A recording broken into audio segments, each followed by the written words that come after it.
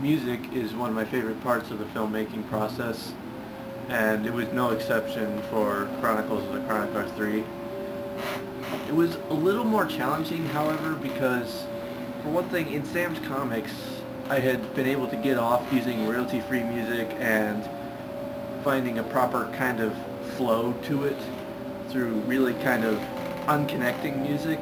But Chronicles of the Chronicler was a little harder because Sam's comics, being in a modern setting, you could use modern kind of music and symphonic kind of music in a real harmonious way, would probably be the best way to put it.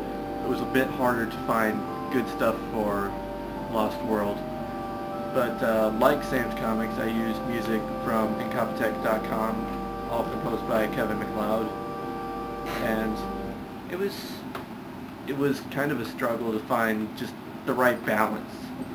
The thing I had the most trouble with, though, was a theme for the music, because again, this is a problem I still had with Sam's comics, was that there was no real main themes throughout.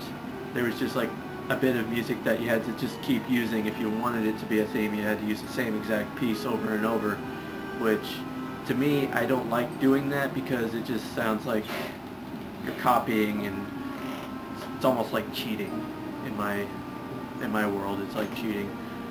The Harry Potter and the Goblet of Fire did that a lot. They recycled the same exact piece of music over and over and over and over again. Lost World, I had to do that a little bit more. The piece that I tried to use as the main theme was called Noble Race. I used it more as a theme for the Toa.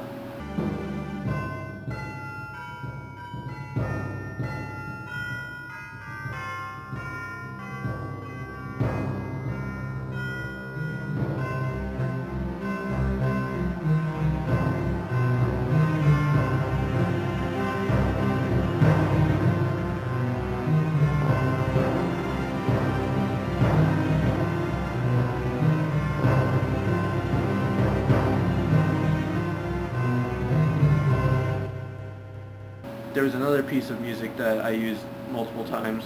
I had to cheat, but the track was called Ritual.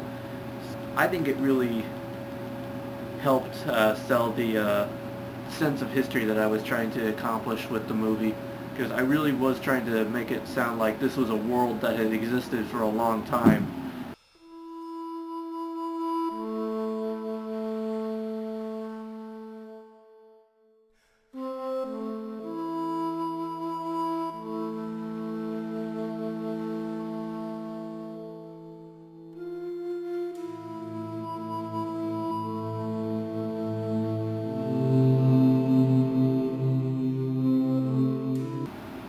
Well, there were some kind of quote-unquote themes, other than the Toa theme and the history theme is what I called it.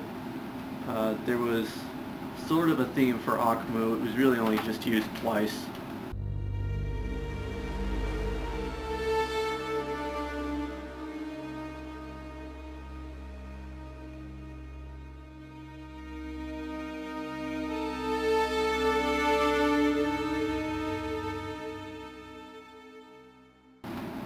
And really, the music wasn't about themes, it was about carrying the emotion in this film.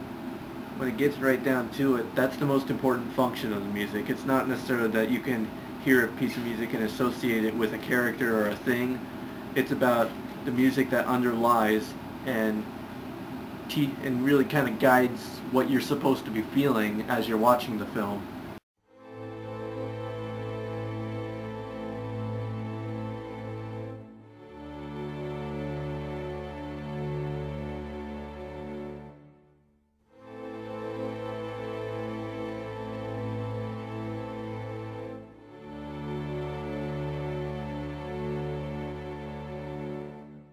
Or it makes you feel uneasy when you want it to feel uneasy.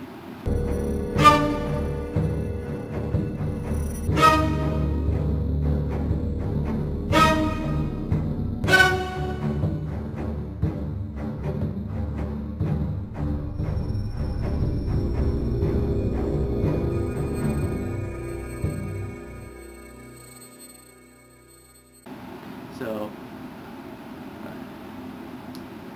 Like I said, music's one of my favorite parts.